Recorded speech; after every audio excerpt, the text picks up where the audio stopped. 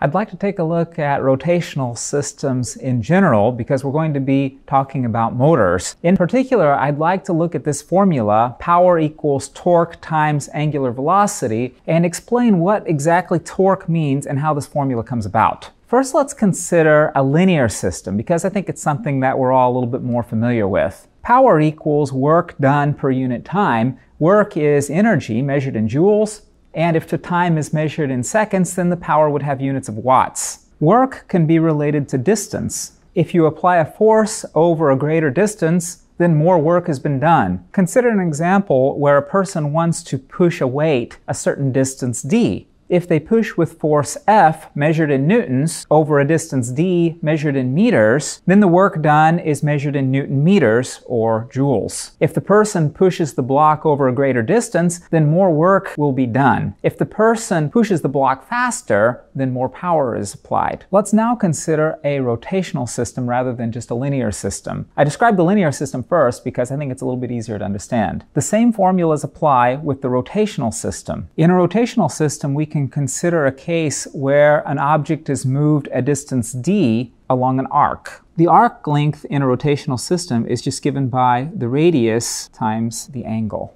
If a force is applied along the direction of arc, then power is just force times r theta per unit time. Now I'd like to consider the meaning of torque.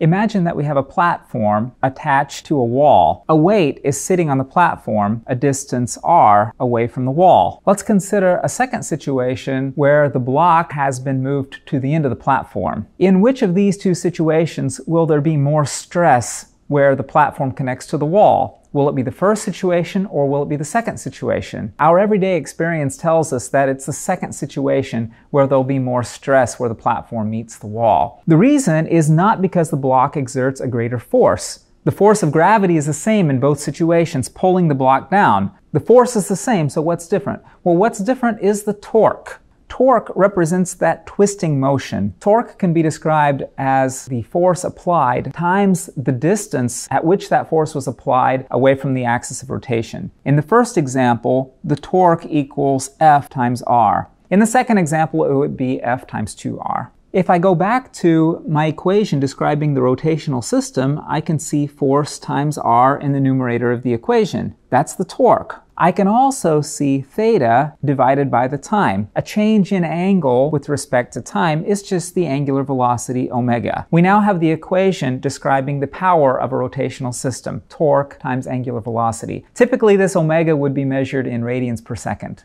I'd now like to look at two constants that we typically use to describe motors. These constants depend on the physical construction of a particular motor. For example, the torque constant might depend on how many windings a particular motor has in its armature, and it might depend on the strength of the magnetic field in the stator of the particular motor. There's typically a linear relationship between the torque and the current for a particular motor. As you increase the current supplied to a motor, you'll get more torque. How much more torque you'll get depends on the torque constant. So different motors have different torque constants, and it usually depends on how many windings a motor has in its armature. The torque constant is just the ratio of torque to current. If you put in more current, you'll get out more torque, but the ratio tends to stay constant for a particular motor. In order to introduce the back-EMF constant of a motor, I'd like to first look at a simple mathematical model of how a motor operates. When you apply a voltage to a motor, there's going to be some electrical losses and there's going to be mechanical losses, but ultimately what you want is for all of the electrical power that you supply to that motor to wind up as mechanical power at the output shaft. That is, you want all of the electrical power to be converted into torque. How can we model that power in an electrical circuit? The electrical losses can be modeled by a resistor. Motors tend to have very long wires inside wound up around the armature, and if it's not a permanent magnet motor, then the stator would also have windings. Since the wires tend to be very long, the resistance can end up being somehow substantial. The voltage that's otherwise developed in a motor is called the back EMF. The electrical power developed is just the current times the back EMF. This represents the power that you input to the motor that doesn't get converted into heat by resistive loss in the windings. This is sometimes referred to as power developed in the motor. In other words, it's just current times the back EMF.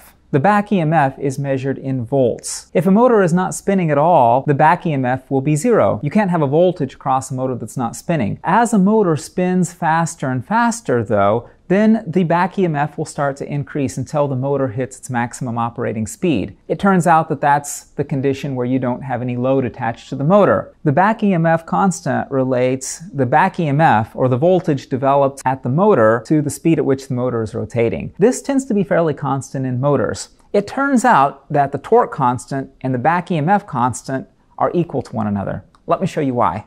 We know from what we did just above that the mechanical power in a rotational system is just the torque times the angular velocity. I can relate these two powers to one another. The left side of the equation is the back EMF constant, and the right side of the equation is the torque constant. Torque has units of Newton meters in the SI system. Current has units of amperes in the SI system. Back EMF has units of voltage, and omega has units of radians per second. These two constants are only equal to one another if you keep track of the units and make sure that they're both in the SI system. For example, if the rotational velocity were hypothetically expressed in RPMs rather than radians per second, then of course you can't automatically assume that these constants are equal to one another.